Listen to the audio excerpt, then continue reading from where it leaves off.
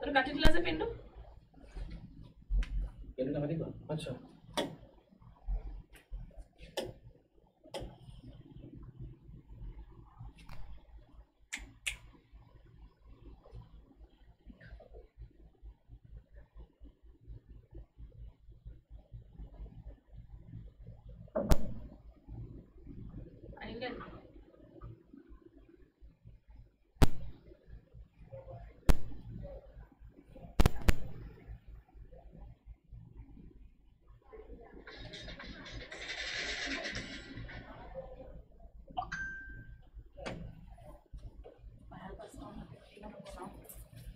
Ini jagah ni dia.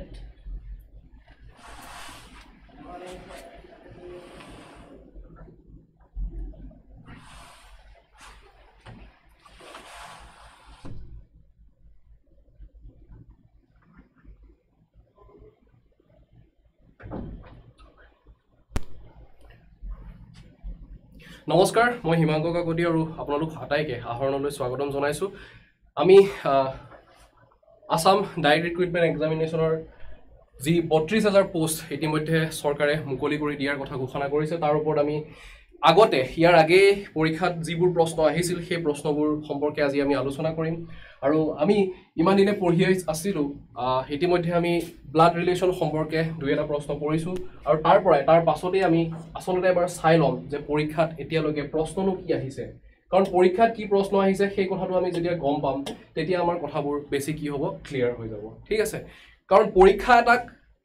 সম্পৰ্কে পঢ়া আৰু পৰীক্ষাটোক পঢ়া দুটা পৃথক কথা ঠিক আছে পৰীক্ষাটোক পঢ়াৰ আমাৰ বেছি প্ৰয়োজনীয়তা আহি পৰে পৰীক্ষাৰ বাবে পঢ়াৰ আগতে ঠিক আছে তাৰ আগতে এটা কথা কৈ লওঁ যে কথাষাৰ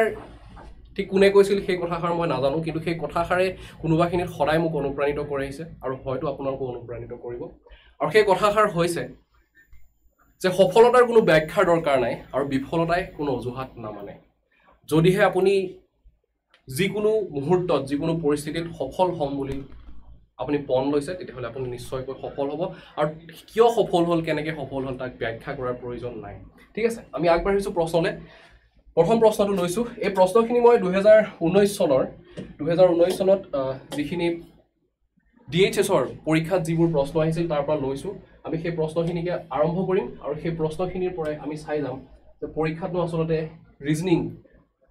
অৰ্থাৎ মানসিক বুদ্ধিমত্তাৰ পৰা কিনো প্ৰশ্ন আহে ঠিক আছে প্ৰথম প্ৰশ্নটো লৈছোঁ এই প্ৰশ্নটো লিখিছে give the correct relation as the first ঠিক আছে ইয়াত কৈছে কি গাৰ্ল হোৱাৰ লগে লগে ইয়াত কি লিখিছে বিউটিফুল লিখিছে আৰু প্ৰশ্ন কৰিছে ইয়াতে বয় হ'লে কি হ'ব ঠিক আছে ইয়াতে অপশ্যন দিছে কেইটা 4টা অপশ্যন দিছে ঠিক আছে মই চাই লৈছোঁ এবাৰ আমাৰ সৈতে কোন ইতিমধ্যে সংযোগ হৈছে আৰু আপোনালোকক অকণমান সময় দিছোঁ আৰু সেই সময়খিনিত আপোনালোকে ইয়াৰ উত্তৰ দিবলৈ চেষ্টা কৰক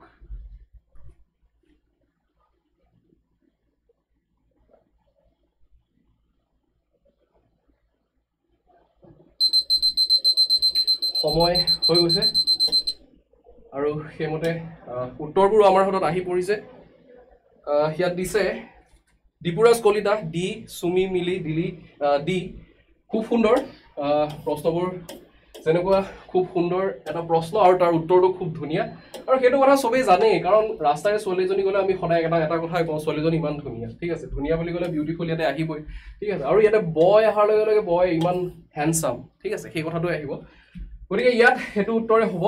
শুদ্ধ উত্তৰ যিকেইটা উত্তৰ আমাৰ হাতত আহি পৰিছে গোটেইকেইটা শুদ্ধ উত্তৰ সেইটো হৈছে হেণ্ডচাম ঠিক আছে তাৰ পাছত ইয়াৰ পাছৰ প্ৰশ্নটোলৈ আগবাঢ়িছোঁ আৰু এইখিনিতে এটা কথা মই কৈ থৈ যাওঁ যদিও এই প্ৰশ্নটো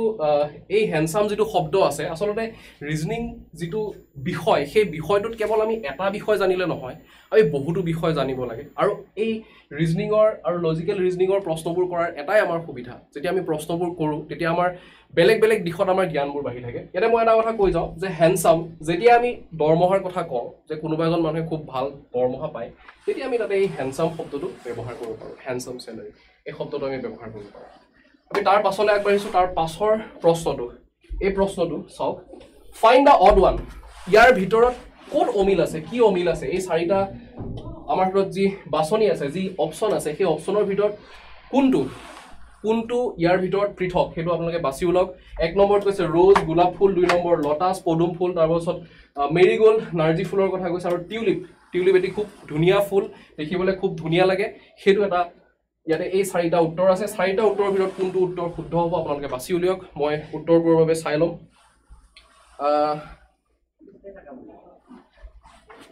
অলপমান সময় দিছো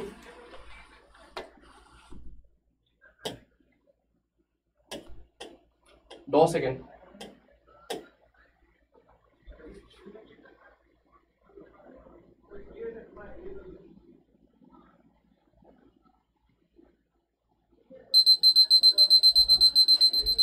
समय হৈ গৈছে আৰু তাৰ পৰা আমাৰ হাতত উত্তৰবোৰ আহিছে নে মই এবাৰ চাই লওঁ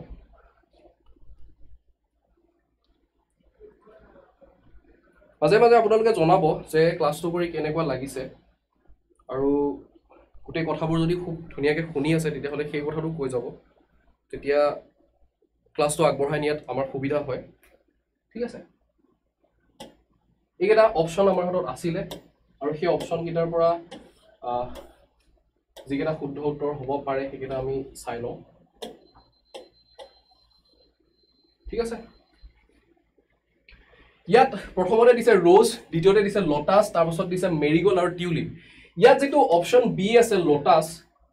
সেই লটাসৰ ক্ষেত্ৰত কি হয় ই সদায় কি থাকে পদুম ফুল সদায় পানীত থাকে আৰু বাকি যেকেটা থাকে এ সি আৰু ডি এই গুটেই কেটা কিহত থাকে মাটিত থাকে ঠিক আছে গতে ইয়াৰ ভিতৰত শুদ্ধ উত্তৰ কোনটো হ'ব নিশ্চয়কৈ শুদ্ধ উত্তৰ বি টো হ'ব লটাস ঠিক আছে তাৰ পাছত আগবাঢ়িছো ইয়াৰ পাছৰ প্ৰশ্নটো question number 3 find da missing number in the given সিৰিজ মই অকমান সময় দিছো এবাৰ অকমান বেছিকৈ সময় দিছো কাৰণ ইয়াত ভাবিবলৈ সময় লাগিব পাৰে ঠিক আছে মই আপোনালোকক 15 সেকেন্ড সময় দিছো এটো কৰি চাওক আৰু মোক উত্তৰটো দিয়ক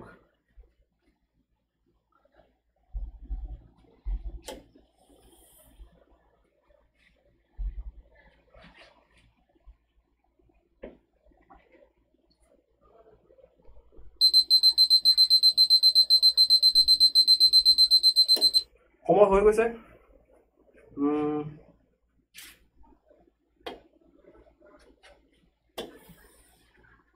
প্ৰশ্নটো চাই লওঁ find da missing number in the given সিৰিজ ঠিক আছে find da missing number in the given সিৰিজ 2 3 5 7 11 প্ৰশ্নবোধক চিন তাৰ পাছত 17 ঠিক আছে আমি চাও 2 3 5 7 11 question mark 17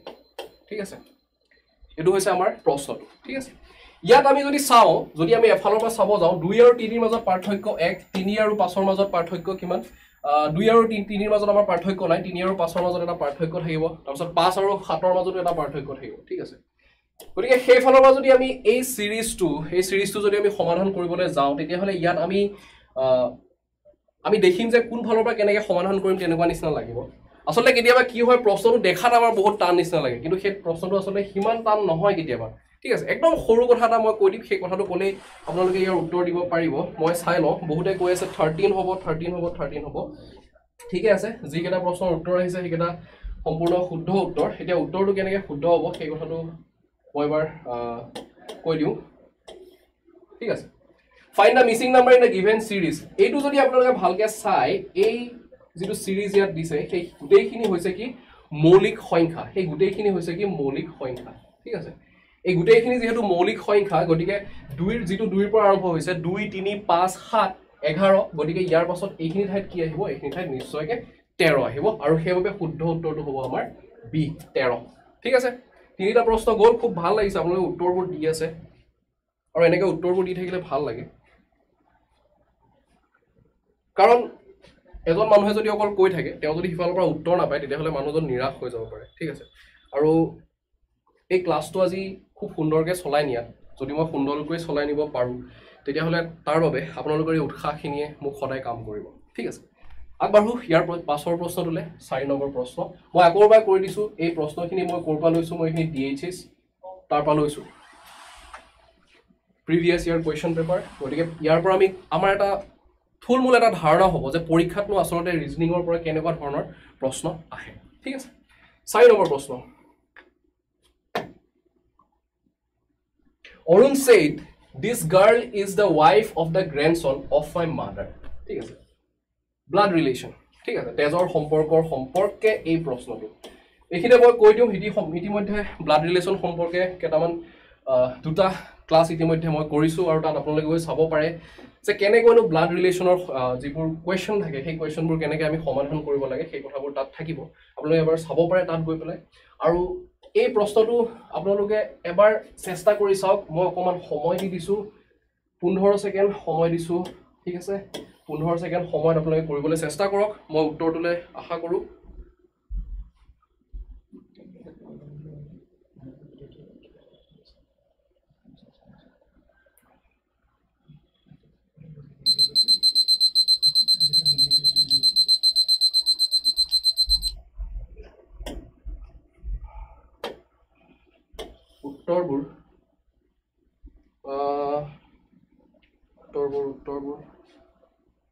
উত্তৰবোৰ আহিলে ভাল লাগিব আপোনালোকে দিবলৈ চেষ্টা কৰক ঠিক আছে আমাৰ অকণমান কাৰিকৰী সমস্যাৰ সৃষ্টি হৈ আছে গতিকে আপোনালোকে যদি কিবা অসুবিধা পাইছে তাৰ বাবে আমি দুখিত প্ৰশ্নটোলৈ আগবাঢ়িছোঁ ইয়াত কৈছে কি Arun said this girl is the wife of the grandson of my mother ঠিক আছে ব্লাড ৰিলেশ্যনৰ প্ৰশ্ন যেতিয়া আমি কৰোঁ ব্লাড ৰিলেশ্যনৰ প্ৰশ্নত আমি এটা অকণমান মহাভাৰতলৈ ঘূৰি যাব লাগিব ঠিক আছে মই কি ক'লোঁ মহাভাৰত তো আপোনালোকৰ প্ৰশ্ন হ'ব পাৰে যে ব্লাড ৰিলেশ্যনতনো ক'ৰ পৰা মহাভাৰত আহি গ'ল ঠিক আছে তাত এটা কাৰণতে আহিলে সেই মহাভাৰতত এটা কেৰেক্টাৰ আছিলে তেওঁৰ নাম হৈছে অৰ্জুন আৰু যাক এটা মাছক এডাল কাঁড়েৰে বিন্ধিবলৈ কোৱা হৈছিলে ঠিক আছে সকলোৱে তাতে পৰা নাছিলে কিন্তু তেওঁ পাৰিলে কিয় পাৰিলে কাৰণ তেওঁ অৰ্জুন আৰু আপোনালোকে এইটো যদি বিন্ধিব লাগে তেতিয়াহ'লে আমি ক'ত যেনেকৈ মাছৰ চকুটোত অৰ্জুনে টাৰ্গেট কৰিছিলে তাত গৈ পেলাই কাঁড়ডাল লগাইছিল ঠিক তেনেদৰে আমি ইয়াত কোনখিনি আমি টাৰ্গেট কৰিম সেইটো আমি চাব লাগিব ইয়াত এটাই শব্দ আমি মন কৰিব লাগিব ইয়াত কৈ আছে কোনে ইয়াত কৈ আছে অৰুণে আৰু ইয়াত এটা শব্দ আছে মাই মাদাৰ ঠিক আছে এই মাই শব্দটোত আমি মন কৰিব লাগিব যদি মাই শব্দটোত আমি মন কৰিব পাৰিছোঁ তেতিয়াহ'লে তাৰ পৰা গোটেই প্ৰশ্নটো আমাৰ ইয়াতে ওলাই যায় ঠিক আছে মহাভাৰতৰ অৰ্জুন হ'ব লাগিব গতিকে আমি ইয়াত টাৰ্গেট কৰিম মাই বুলি কওঁতে ইয়াতে কাৰ কথা কৈছে কোনে কৈছে সেই কথাটো আমি চাই লওঁ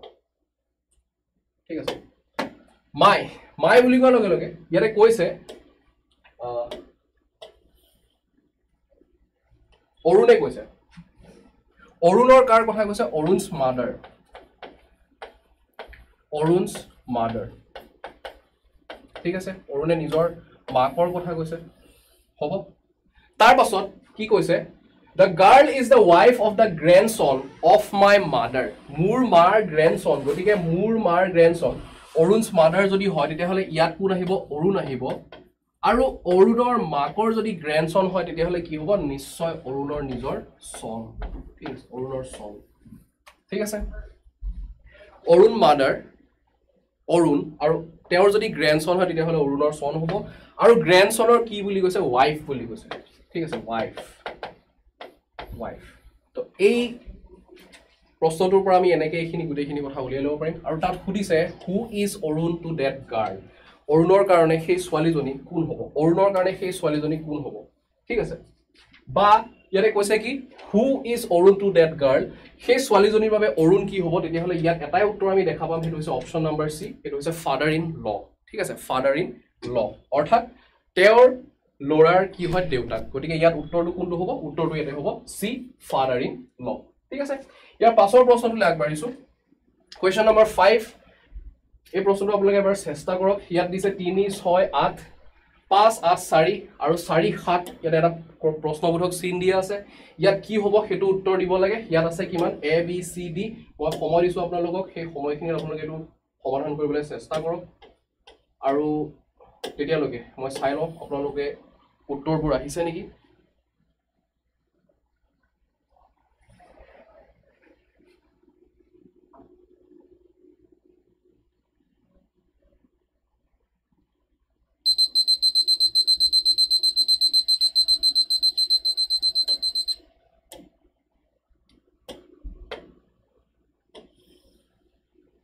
আহিছে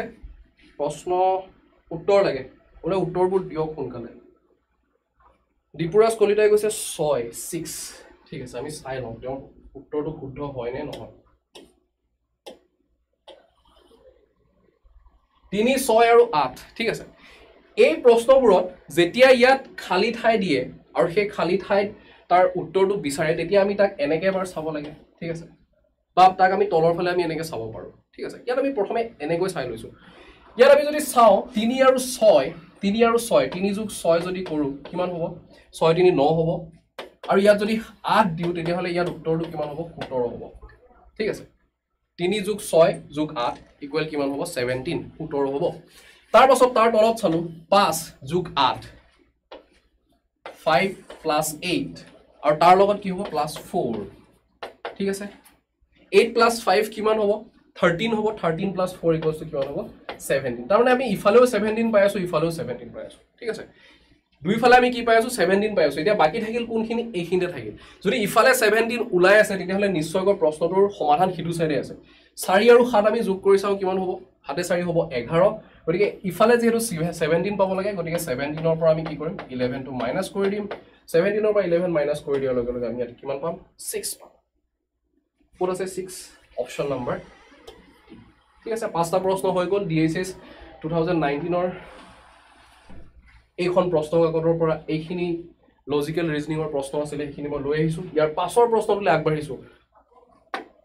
ইয়াৰ পাছত কৈছে find da correct option for the statement এ শু অলৱেজ হেজ লেসেস মই অসমীয়াটো কৈ দিছো এজোৰ জোতাত সদায় কি থাকে তাৰ জোতাজোৰৰ ফিতা থাকে লেদাৰ অৰ্থাৎ তাত চামৰা থাকে ডিজাইন থাকে তাৰ খুব সুন্দৰ আকৃতি থাকে সোল যেটো সোল তাৰ তলত থাকে সেই তাৰ কথা কৈছে এই চাৰিটাৰ ভিতৰত কোনটো অপচন হ'ব অকমান ভাবি চালে আপোনালোকে উত্তৰটো পাব অকমান মই ভাবি চাওক এটুত মই সময় অলপ কম দিছো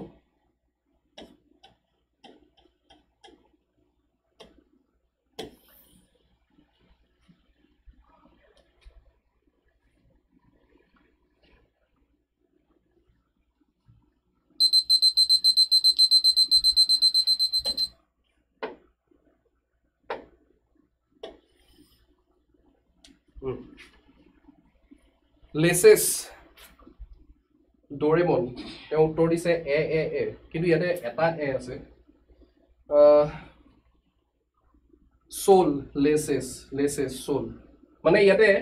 মই যদি চাব যাও কিছুমানে কৈ আছে সোল কৈ আছে আৰু কিছুমানে কৈ আছে লেসেস ঠিক আছে লেদাৰৰ ডিজাইনে ইমান বেছি গুৰুত্ব পোৱা নাই উত্তৰবোৰ এ বহুতে এ কথা কৈ আছে আচ্ছা মই বুজি পালো এতিয়া এ ঠিক আছে সোল মাত্ৰ এটা উত্তৰ আহিছে তেওঁৰ নাম হৈছে ৰেইন তেওঁ ৰেইন বুলি কৈছে তাৰ উত্তৰটো কি হ'ব চাই লওঁ আৰু কিয় হ'ব সেইটো কোৱাটো খুব দৰকাৰ ঠিক আছে ওকে ইয়াত কৈছে কি find da correct option for the statement ইয়াত আমি এটা কথা চাব লাগিব তাত লিখিছে অলৱেজ সদায় কি থাকে এজোৰ জোতাৰ কথা যদি আমি কল্পনা কৰো মই ছবি ভাল লাগো তথাপি অকমান দেখাই দিছো আৰু জোতাজোৰত কি আটাইতকৈ বেছি দৰকাৰী ঠিক আছে বহুতো জোতা এনেকুৱা আছে য'ত জোতাৰ ফিতা নাথাকে ঠিক আছে ফিতা নাথাকিলেও সেই জোতাবোৰ চলি থাকে ঠিক আছে বা বহুত মানুহে ফিতা থকা জোতা টান পায় আজিকালি ক'ৰবাত আলহী খাব গ'লো মই টান পাওঁ আচলতে মানে ফিতাডাল আকৌ খুলিলো আকৌ ভিতৰলৈ সোমাই যাম আকৌ ওলাই আহোঁতে আকৌ পিন্ধিব লাগিব গতিকে সেই দুটা সমস্যা মানুহে টান পায় তো সেইকাৰণে বহুত মানুহে কি কৰে ফিতা নথকা জোতাই ভাল পায় মানে ঠিক আছে লেদাৰৰ জোতাবোৰত কি হয় প্ৰায়ে পলিশ কৰি থাকিব লাগে গতিকে যিকোনো মেটেৰিয়েলৰ কি পায় জোতা পোৱা যায় আজিকালি কাপোৰৰ জোতাও পোৱা যায় ঠিক আছে সকলোৰে বেলেগ ধৰণৰ জোতা থাকে স্পৰ্টছ শ্বুবোৰ থাকে যিবোৰ সকলোৱে পিন্ধি ভাল পায় ঠিক আছে সদায় লেদাৰৰ হ'ব লাগিব বুলি কথা নাই ডিজাইন থাকিব লাগিব বুলিতো কোনো কথা নাই ডিজাইনবোৰটো সদায় বেলেগ হয় ঠিক আছে সকলোৱে বেলেগ ধৰণৰ পিন্ধিব পাৰে যে আজি বোলে মেছি এযোৰ পিন্ধি দেখালে কালি সেইযোৰে মানুহে ভাল পাব তো বিৰাট কোহলি আহিলে 18 লৈ আহিলে তো সেইযোৰ মানুহে ভাল পাব গতিকে ডিজাইনৰ ওপৰতো ইমান কথা নাই ঠিক আছে ডিজাইন নাথাকিব পাৰে বা ডিজাইন থাকিলেও একদম সিম্পল হ'ব পাৰে গতিকে এই তিনিটা ইমান বেছি গুৰুত্বপূৰ্ণ নহয় ঠিক আছে গতিকে যিসকলে এ উত্তৰ দিছিলে তেওঁলোকক অকমান নিৰাশ কৰিব লাগিব এইখিনিতে ঠিক আছে আৰু যিয়ে সোল উত্তৰ দিছিলে তেওঁ শুদ্ধ কাৰণ জোতাজোৰত সোল সদায় থাকিব লাগিব ঠিক আছে কাৰণ জোতাত সোল নথকা আৰু ঘৰৰ ওপৰত মুধচ নথকা একেই কথা ঘৰ থকা নথকা একেই কথা আৰু জোতাত যদি সোল নাই তেতিয়াহ'লে জোতাজোৰ পিন্ধা নিপিন্ধা একেই কথা ঠিক আছে তাৰ পাছৰ প্ৰশ্নলৈ আগবাঢ়িছোঁ ভাল লাগিছে আপোনালোকে উত্তৰবোৰ দি আছে খুব সুন্দৰকৈ আৰু এইখিনিতে কৈ দিওঁ ভিডিঅ'বোৰ শ্বেয়াৰ কৰি দিব লাইভ ক্লাছটো চলি থকা অৱস্থাতে কৰি দিব কাৰণ তেতিয়া আপোনালোকৰ দৰে বহুতে হয়তো প্ৰিপেয়াৰ কৰি আছে এই পৰীক্ষাৰ কাৰণে আৰু হোৱাটছএপত কোনে কৰি আছে আপুনিও হয়তো নাজানে তো আপুনিও যদি একেলগে আগবাঢ়ি যায় আন কাৰোবাকো যদি আগবঢ়াই লৈ যায় তো খুব ভাল কথা গতিকে শ্বেয়াৰ কৰি দিব আৰু এই কমেণ্টবোৰ দি থকাৰ কাৰণে ভাল লাগিছে লগতে ছাবস্ক্ৰাইবটো কৰি থ'ব ঠিক আছে তাৰ পাছত 7 নম্বৰ প্ৰশ্ন in a certain language carrom is coded as BZQQNL then which word will be coded as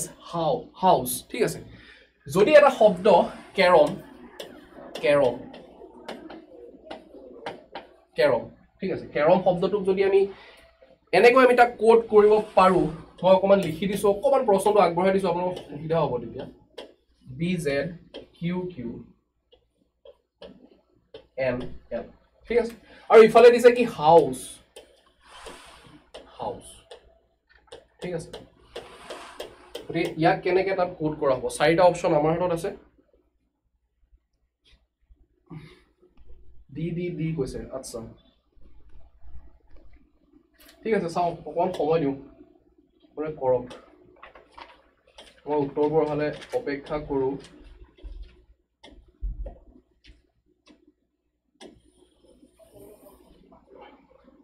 চেষ্টা কৰক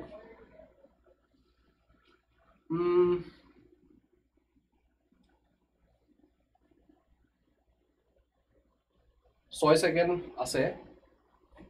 সি আৰু ডি বিও আহিছে সিও আহিছে আচ্ছা কেইবাটাও অপচন আমাৰ হাতত আহিছে ঠিক আছে বি আহিছে সি আহিছে ডি আহিছে মানে ইয়াতে এ টোৰ কথা কোনো কোৱা নাই আচ্ছা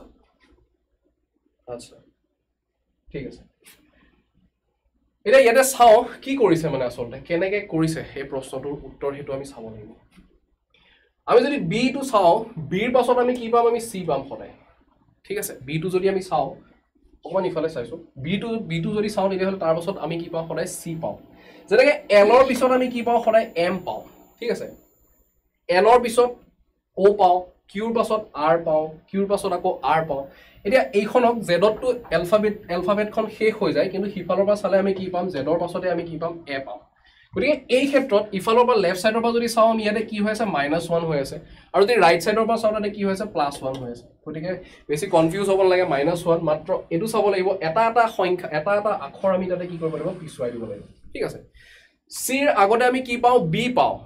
গতিকে ইয়াত আমি চাই লও এইচৰ আগতে কি পাও হেতু আমি ইয়াত চালে হল কি আছে ঠিক আছে পিৰ পাছত কি আছে ইয়াতে আহিব পি ঠিক আছে তাৰ পাছত ইয়াত আহিব আই আৰু ইয়াত আহিব ভি ইয়াত আহিব টি ইয়াত আহিব এফ ঠিক আছে এফ গতিকে ইয়াৰ উত্তৰ হ'ব কি option number A I P V T F এটো হ'ব আমাৰ উত্তৰ ঠিক আছে হ'ব 7টা প্ৰশ্ন হৈ গৈছে তাৰ পাছৰ প্ৰশ্নটোলৈ আগবাঢ়িছো which of the following words cannot be made from the alphabets in the word uniformity ঠিক আছে uniformity যেটো শব্দ আছে সেই শব্দটোৰ পৰা তলৰ কোনটো শব্দ আমি সৃষ্টি কৰিব নোৱাৰো ঠিক আছে চাওক এটো সময় নিদিলেও হয়তো হৈ যাব কাৰণ এটো 1 সেকেন্ডত কৰিব পৰা প্ৰশ্ন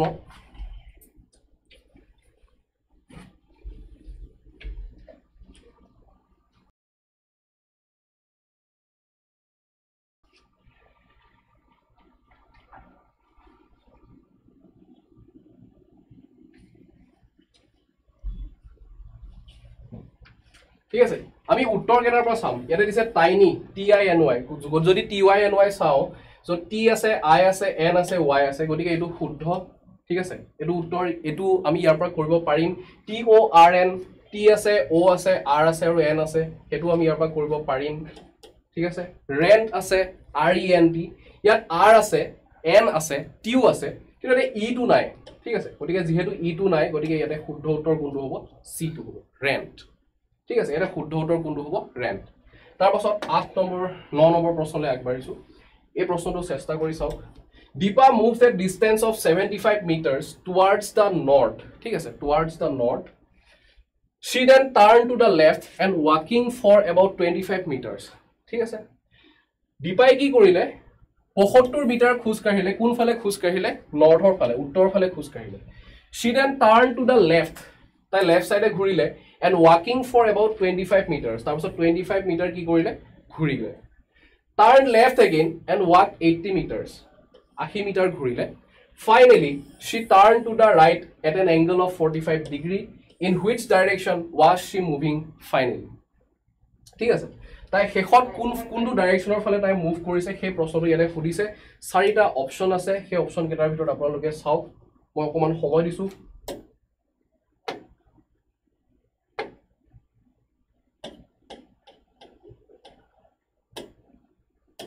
তেতিয়ালৈকে এইটো উত্তৰ কৰি চাওক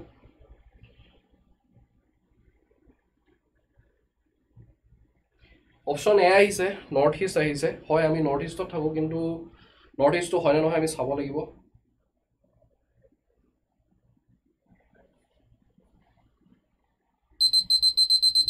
বিউ আহিছে অপচন ঠিক আছে কেইবাটা উত্তৰ আমাৰ হাতত আহিছে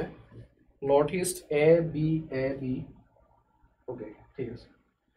প্ৰশ্নটো চাওঁ কি কৈছে আৰু ইয়াৰ পৰা আমি কেনেকৈ কৰিব পাৰো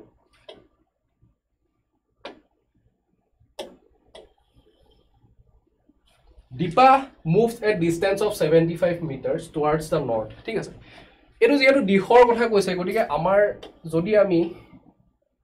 আকি লও আমি দিশ কেটা যদি চাই লও তেতিয়া হলে আমাৰ বাবে খুব ভাল হ'ব আমি নৰ্থ টু লিখি ললো ইফালে ইষ্ট টু লিখি ললো ঠিক আছে তাৰ বিপৰীত ফালে আমি ওয়েস্ট টু লিখি ললো ঠিক আছে আৰু ইফালে আমি সাউথ টু লিখি ললো ঠিক আছে কি কৈছে Deepa moves a distance of 75 meter towards the north ঠিক আছে নৰ্থৰ ফালে কিমান গৈছে 75 মিটাৰ গৈছে 75 মিটাৰ গতিকে আমি এটা সৰুকে 75 বুলি আমি লিখি থলো 75 মিটাৰ গৈছে কোড গৈছে নৰ্থৰ ফালে গৈছে she then turned to the left ঠিক আছে যদি এনেকে গৈ আছে তেতিয়া হলে কোন ফালে ঘুৰিব নিশ্চয় ইটো সাইডে ঘুৰিব লেফটৰ ফালে ঘুৰিছে আৰু তাৰ পাছত কিমান আহিছে 25 মিটাৰ আহিছে 25 মিটাৰ ঠিক আছে 25 মিটাৰ আহিছে she turned left and walking for about 25 meters turn left again গটিকে ইফালে যেহেতু গৈ আছে আকো যদি লেফট ঘুৰিব লাগে গটিকে কোন ফালে ঘুৰিব এই ফালে ঘুৰিব ঠিক আছে লেফটৰ ফালে আকো আহিব হ'ব and walk 80 meters ঠিক আছে 75 গৈছে 25 গৈছে আৰু ইফালে কিমান আহিছে 80 মিটাৰ আহিছে 80 মিটাৰ আহিছে ঠিক আছে 75 গল 25 গল 80 মিটাৰ হেখত কি কৰিছে finally she turned to the right ইমান সময় তাই লেফটলে ঘুৰি আছিল 75 গোল লেফট ঘুৰিলে 25 গোল লেফট ঘুৰিলে আকৌ লেফট ঘুৰিলে ফাইনালি হেকাৰে গৈছে হেখত তাই গৈ কি কৰিছে ৰাইট সাইডে ঘুৰিছে ৰাইট সাইডে কোন ফালে হ'ব এই ফালে ঘুৰিব ঠিক আছে এটো সাইডে ৰাইট সাইডে ঘুৰিব তাৰ পাছত কৈছে এট এন এংগল 45 ডিগ্ৰী গটিকে এইখিনিত যদি 90 ডিগ্ৰী হয় 45 ডিগ্ৰী কোন ফালে হ'ব এই ফালে হ'ব ঠিক আছে 45 ডিগ্ৰী কোন ফালে হ'ব এক মিনিট 45 ডিগ্ৰী কোন ফালে হ'ব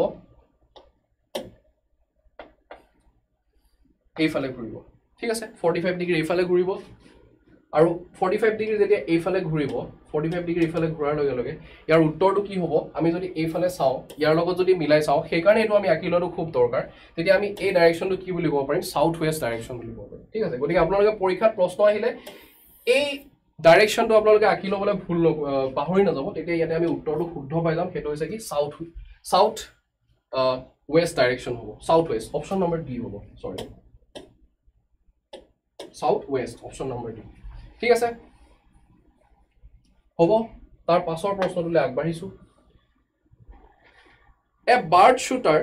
has asked how many birds he had in the bag ঠিক আছে চৰাই মাৰাটো খুব বেয়া কথা কাৰণ প্ৰকৃতিত সকলোৱে থাকিব লাগে কিন্তু প্ৰশ্নটো এতিয়া এই কথাটো আহিছে আমি কি কৰিম গতিকে হেমতে আমি আগবাঢ়িব লাগিব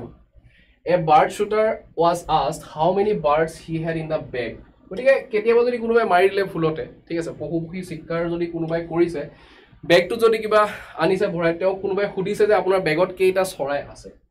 he replied that there were all sparrows but 6 ঠিক আছে গোটেইখিনি কি আছে স্পেৰো আছে but 6 তাৰ মানে কি হয় 6টা নহয় বাকি 6টা নহয় all pigeons ঠিক আছে but 6 and all ducks but 6 ঠিক আছে গুটেকেটা কথা কৈ আছে বাট 6 তিনিটা কথাতে হেতু কৈ আছে তাৰমানে তেও কি কৈ আছে তেও কৈছে যে গুটেকেটা তাতে কি হয় স্পেৰো হয় কিন্তু বাকি কেটা কি হয় বাকি 6টা কি হয় নহয় ইয়াতো কৈছে কি তেও গুটেকেটা পিজিয়ন হয় কিন্তু বাকি 6টা নহয় ইয়াত কৈছে কি গুটেকেটা ডাকে হয় কিন্তু বাকি 6টা নহয় গতিকে আমি চাব লাগিব কিমান খুদিছে আছে হেতু খুদিছে আৰু যেতিয়া আমি নাজানো তেতিয়া হলে আমি সদায় কি কৰো টোটাল সদায় আমি কি কৰি লওঁ এটো অংক সৰুৰে পৰা কৰি আইছো যেতিয়া পৰা বীজগণিত কৰিছো তেতিয়াৰ পৰা আমি জানো যে আমি x ধৰি লব লাগে ঠিক আছে হ'ব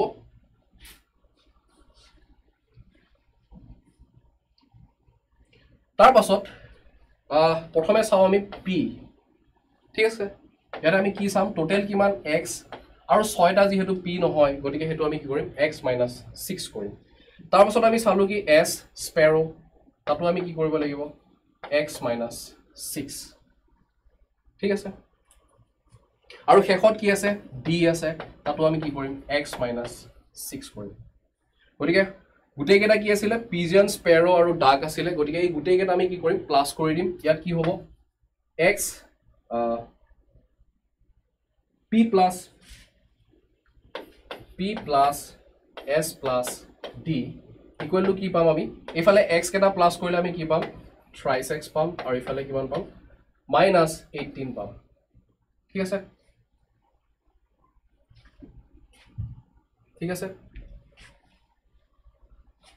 এই গুটেই কেটা প্লাস কৰিলে আমি কি পাম 3x equals to কিমান পাম 18 পাম ঠিক আছে আৰু ইয়াৰ পৰা আমি কি ওলাব পাৰিম ইয়াৰ পৰা ওলাব পাৰিম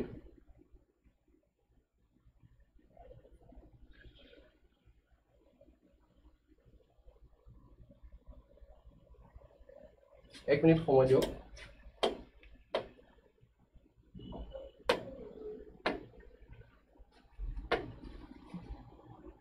ঠিক আছে এই প্ৰশ্নটো অলপ বেলেগ ধৰণে কৰি দিবলৈ বিচাৰিম যেহেতু 6টা তাতে কি নহয় 6টা তাতে he replied that there were all sparrows but 6 all pigeons but 6 and all ducks but 6 how many birds he had in all ঠিক আছে গতিকে এইটো কথা যেহেতু 6টা নহয় প্ৰত্যেকবাৰে 6টা থাকি গৈছে তাৰমানে পিজিয়ন আৰু স্পেৰো যদি আমি ডাকৰ কথাটো লও পিজিয়ন আৰু স্পেৰো মিলি কেটা আছে 6টা আছে ঠিক আছে যদি আমি পিজিয়নটো লও তেতিয়াহলে স্পেৰো আৰু ডাক মিলি কেটা আছে 6টা আছে ঠিক আছে যদি আমি ইয়াতে যদি স্পেৰোটো বাদ দিও গুটেই কেটা মিলি ইয়াতে কেটা আছে 6টা আছে ঠিক আছে প্ৰত্যেকবাৰতে 6টা বাকি থাকি গৈছে গতিকে 6টা যেহেতু বাকি থাকি গৈছে গতিকে সেইবাৰ গুটেই কেটা মিলি পেলাই কি হ'ব ইয়াতে উত্তৰটো কিমান হ'ব ইয়াতে উত্তৰটো হ'ব 9 অপচন নম্বৰ এ হ'ব ঠিক আছে গতিকে তেনেকৈ কৰিলে আমি ইয়াৰ উত্তৰটো পাম ঠিক আছে মই x ৰ ক্ষেত্ৰত আপোনালোকক অকমান অসুবিধা হ'ব সেইকাৰণে মই এটো হলনি কৰি দিছো গতিকে এনেকৈ যদি কৰে তেতিয়া হলে ইয়াৰ উত্তৰটো বেছি সহজে পাব পাৰিব ঠিক আছে ইয়াৰ পাছৰ প্ৰশ্নটোলৈ আগবাঢ়িছো হেতু হৈছে 10 find the missing number in the figure ঠিক আছে ইফালে আছে 5 ইফালে আছে 25 24 ঠিক আছে 518 25 question mark 64 4 গতিকে এইটোৰ প্ৰশ্নৰ উত্তৰ আপোনালোকে দিবলৈ চেষ্টা কৰক ঠিক আছে মই অকমান সময় দি দিছো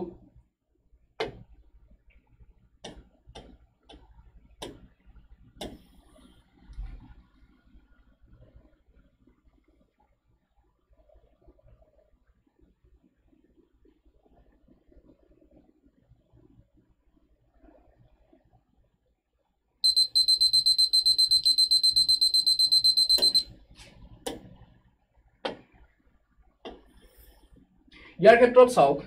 5ৰ বিপৰীতে ইয়াত কিমান আছে 25 আছে ঠিক আছে গতিকে 5 স্কয়াৰ ইকুৱেলস টু কিমান হ'ব 25 8ৰ বিপৰীতে কিমান আছে 64 আছে গতিকে 8 স্কয়াৰ ইকুৱেলস টু কিমান হ'ব 64 হ'ব 2ৰ বিপৰীতে কিমান আছে 4 আছে গতিকে এটো কিমান হ'ব 2 স্কয়াৰ ইকুৱেলস টু কিমান হ'ব 4 হ'ব গতিকে একেবাৰে সাধাৰণ 1ৰ স্কয়াৰ কৰি দিও প্ৰশ্নৰ ইয়াতে কোৱেশ্চন মাৰ্কত কিমান আহিব 1ৰ স্কয়াৰ কৰিলে আমি ইয়াতে উত্তৰ কিমান পাম 1ৰ স্কয়াৰ আমি 1 এ পাম ঠিক আছে তাৰ পাছত 1 একদম 1 1 1 1 সবে কৈছে এটো 1 সবে 1 কৈছে খুব ধুনিয়া তাৰ পাছত আগবাঢ়িছো 11 number in the সিৰিজ 7 14 28 what will be the 10th term ঠিক আছে এই সিৰিজটো আপোনালোকে এবাৰ চেষ্টা কৰক এটো বাবে অকমান সময় বেছিকৈ দিছো মই এটা কৈ দিম যে এই সিৰিজটো কেনেকৈ কাম কৰিছে কেনেকৈ এই সিৰিজটো উলিয়াব পাৰি আৰু 1 স্কয়াৰ 1 কৈছে এটো প্ৰশ্ন আপোনালোকে উত্তৰ দিয়ক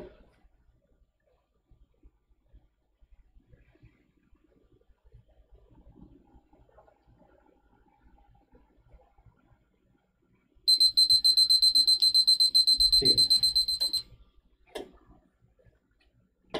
উত্তৰবোৰ আহিছে নেকি বাৰু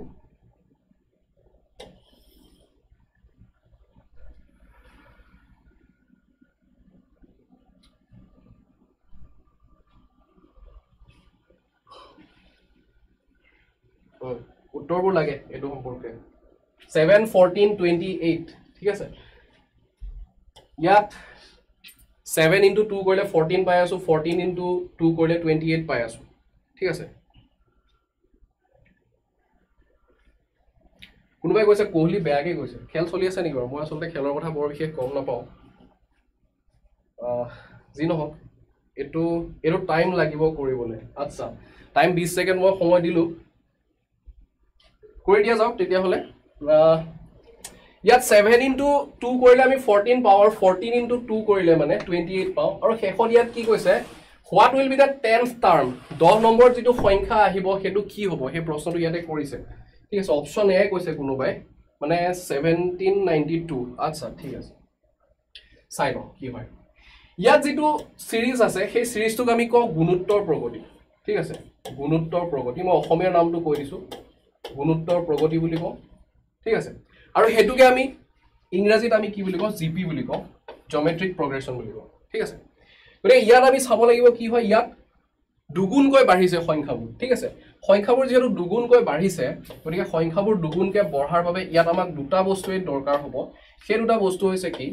যে প্ৰথম সংখ্যাটো কি ইয়াত প্ৰথম সংখ্যাটো কি আছে প্ৰথম সংখ্যাটো আমি সদায় a বুলি কম ঠিক আছে আৰু এই প্ৰথম আৰু দ্বিতীয় সংখ্যাৰ মাজত যেটো পাৰ্থক্য থাকিব সেই পাৰ্থক্যটোক আমি কি বুলি কম সেই পাৰ্থক্যটোক আমি r বুলি কম আৰু টু দা পাৱাৰ যিমান নম্বৰ সংখ্যা ইয়াত 10th টাৰ্ম বুলি কৈছে হেতু উলোৱাৰ কথা কৈছে গতিকে ইয়াতে আমি কি কৰিম n - 1 কৰিম ar to the power n - 1 এতিয়া ইয়াত যদি আমি চাও 28ক যদি আমি 14 ৰে হৰণ কৰি চাও তেতিয়া হলে আমি কিমান পাম 2 পাম 14ক যদি 7 ৰে আমি হৰণ কৰি চাও তেতিয়া হলে আমি কিমান পাম তাতো আমি 2 পাম ঠিক আছে গতিকে এই 2 টো হ'ব আমাৰ বাবে কি হ'ব r 2 টো হ'ব আমাৰ বাবে কি হ'ব r আৰু a টো কি হ'ব a টো হ'ব 7 এটো হ'ব 7 গতিকে আপোনালোকে এই সূত্ৰটো মনত ৰাখি লব ar to the power n - 1 n মানে কি কিমান নম্বৰ সংখ্যা 10 নম্বৰ সংখ্যাটো উলিয়াবলৈ দিয়া হৈছে ঠিক আছে ইয়াতে n + 1 ৰ আচ্ছা ঠিক আছে এতিয়া এই সূত্ৰটোত কৰিলে হ'ল a মানে কিমান 7 ইনটু r মানে কিমান হয় r মানে 2 টু দা পাৱাৰ 10 - 1 ঠিক আছে টু দা পাৱাৰ 10 - 1 গতিকে এইখিনি যদি আপুনি কৰি দিয়ে তেতিয়া হলে 7 ইনটু 2 টু দা পাৱাৰ কিমান হ'ব 9 হ'ব ঠিক আছে এখন কৰি দিওক 2 টু দা পাৱাৰ 9 হলে কিমান হ'ব উত্তৰবোৰ আহিছে নেকি উত্তৰবোৰ অহা নাই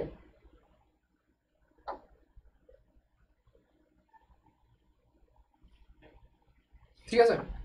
গতিকে এইখিনি কৰিলে মানে আমি কিমান পাম 7 ইনটু 512 পাম আৰু তাৰ পৰা উত্তৰটো হ'ব কিমান 3584 হ'ব ঠিক আছে 3584 অপচন নম্বৰ সি 11 টো হৈ গল তাৰ পাছত আমি আগবাঢ়িম 12 A man walks 1 kilometer towards east and then he turns to south and walks 5 kilometer. Again, he turns to east and walks 2 kilometer. After this, he turns to north and walks 9 kilometer. Now, how far is he from his starting point? কি কৈছে এজন মানুহে 1 kilometre খোজ কাঢ়ি যায় কথাটো হল যেতিয়া দিশ সম্পৰ্কীয় প্ৰশ্ন থাকিব লগালগ আমি ইয়াতে কি কৰিব লাগিব দিশ কেটা আমি আঁকি ল'ব লাগিব ঠিক আছে নৰ্থ ইষ্ট সাউথ ওয়েস্ট ঠিক আছে এটো আমি আঁকি ললো কৈছে কি a man walks 1 kilometer towards east and then he turns to south and walks 5 kilometer এজন মানুহে উত্তৰৰ ফালে পূবৰ ফালে যায় কিমান যায় 1 কিলোমিটাৰ যায় ঠিক আছে আপোনালোকে কৰি চাওক অকমান সময় মই অকন সময় দিছো উত্তৰ কেটা চাই লও যেহেতু ইতিমধ্যে এটা আমি কৰিলো দিশ সম্পৰ্কীয় প্ৰশ্ন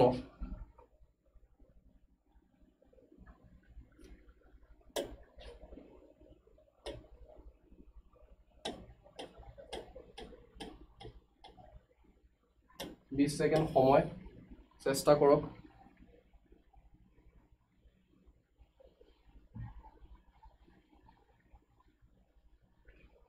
ইয়াত সুধিছে এসএসসি টো আহিব নেকি এইবিলাক প্ৰশ্ন নিশ্চয়কৈ আহিব কাৰণ আমি যদি ঘূৰিৰ পৰা গোটেইবোৰ কথা শিকি যাওঁ তেতিয়াহ'লে আপোনালোকে যিকোনো ধৰণৰ পৰীক্ষাতে এই প্ৰশ্নবোৰে আপোনালোকক সুবিধা কৰি দিব ঠিক আছে ঠিক আছে ইয়াত কৈছে টাইম দিয়ক অলপ কৰিবৰ কাৰণে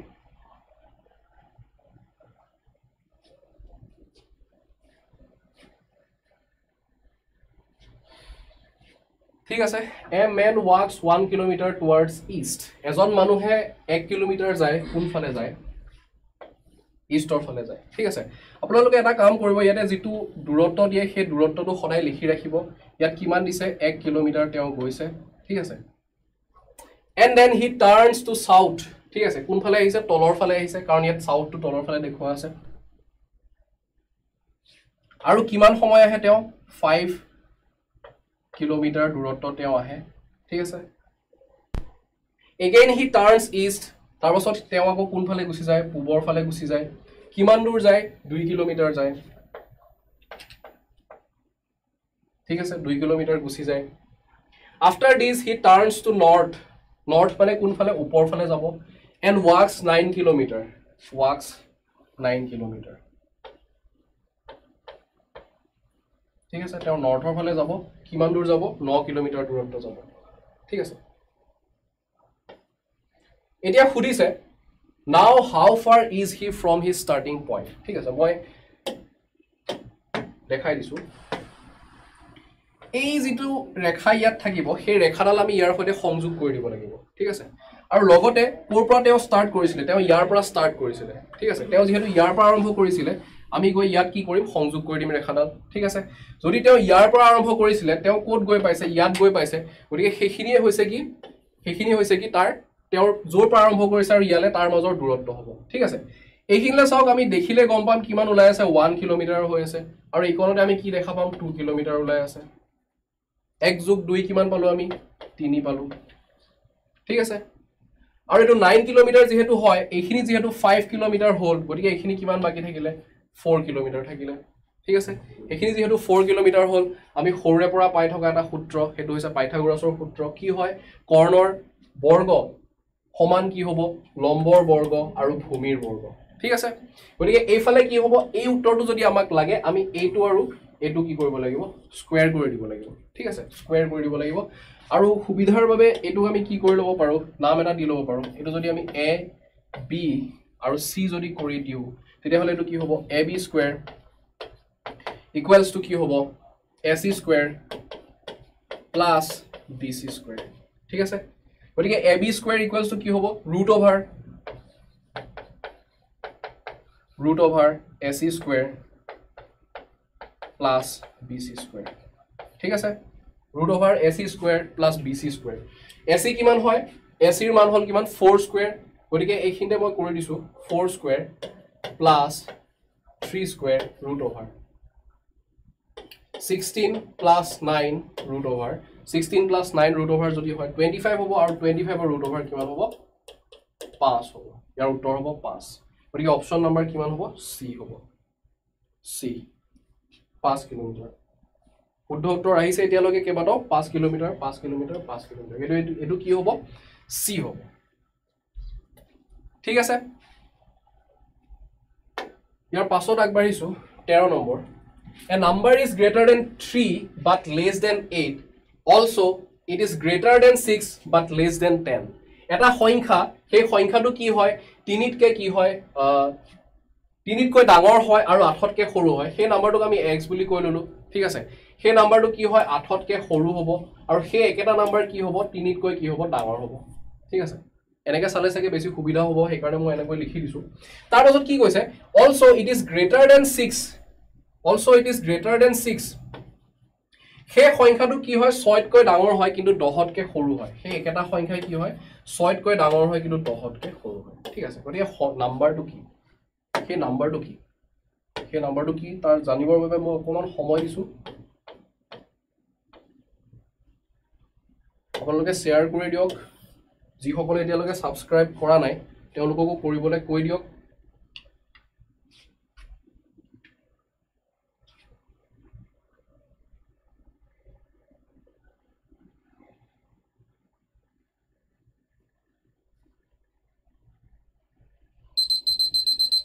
7 উত্তৰ আমাৰ হাতত আহিছে এতিয়ালৈকে কেইবাটাও আমি চাই লওঁ উত্তৰটো কি হ'ব পাৰে আৰু কেনেকৈ হ'ব পাৰে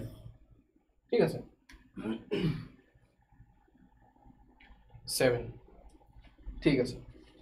সংখ্যাটো কি 3তকৈ ডাঙৰ আৰু 8তকৈ সৰু গতিকে 3তকৈ ডাঙৰ সংখ্যা কি আছে 4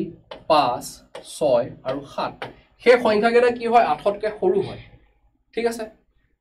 প্ৰথম যেটো বাক্য আছিল সেই বাক্যটোৰ পৰা আমি এই কথাটো ওলাব পাৰিলো যে 4 5 6 7 ঠিক আছে তাৰ পাছত কি আহিলে 6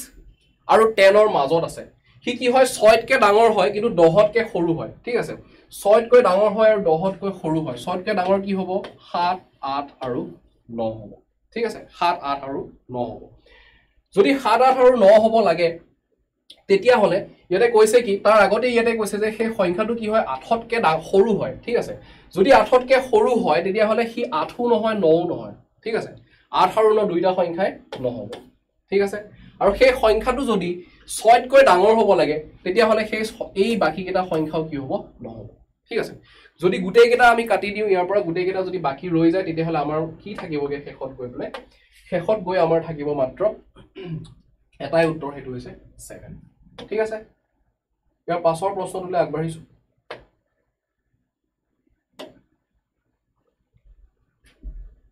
Sanjeev ranks 7th from the top and 28 from the bottom in a class. How many students are there in the class? ঠিক আছে এটা ক্লাছত বহুতো ছাত্ৰ ছাত্ৰী আছে য'ত ৰোল নম্বৰ মতে ছাত্ৰ ছাত্ৰীসকলক ভাগ কৰি ৰখা হয় ৰেজিষ্টাৰ কৰা হয় তাত সঞ্জীৱ নামৰ এজন ল'ৰা আছে সেই ল'ৰাজন কি হয় যদি প্ৰথমৰ পৰা একৰ পৰা যদি হিচাপ কৰে তেতিয়া হলে তেওঁৰ ৰেংক কিমান হয় 7th হয় আৰু যদি শেষৰ ফালৰ পৰা হিচাপ কৰে তেতিয়া হলে তেওঁ কিমান হয় 28 ঠিক আছে 28 তাত খুদিছে সেই ক্লাছটোত কিমানজন ছাত্ৰ ছাত্ৰী আছে ঠিক আছে খুব সাধাৰণ প্ৰশ্ন খুব সহজ প্ৰশ্ন এবাৰ চেষ্টা কৰি চাওক এতিয়ালৈকে আহিছে উত্তৰ 34 আহিছে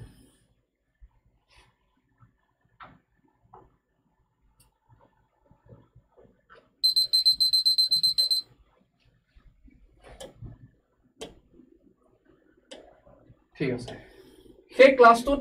ছাত্ৰ ছাত্ৰী কিমান আছে হেতু জানিবৰ কাৰণে যদি সঞ্জীৱৰ ৰেংক যদি 7 হয় তেওঁৰ আগত কিমানজন ছাত্ৰ ছাত্ৰী থাকিব তেওঁৰ আগত কিমানজন থাকিব 6 ষ্টুডেন্ট থাকিব ঠিক আছে 6 ষ্টুডেন্ট থাকিব আৰু শেষৰ পৰা যদি তেওঁ 28 নম্বৰ হয় তেতিয়া হলে তেওঁৰ আগৰজন কিমান হ'ব 27 হ'ব গতিকে ইফালে কিমানজন ছাত্ৰ ছাত্ৰী থাকিব 27 জনে থাকিব ছাত্ৰ ছাত্ৰী 27 জনে কি থাকিব ছাত্ৰ ছাত্ৰী থাকিব 27 ঠিক আছে 27 ষ্টুডেন্ট ঠিক আছে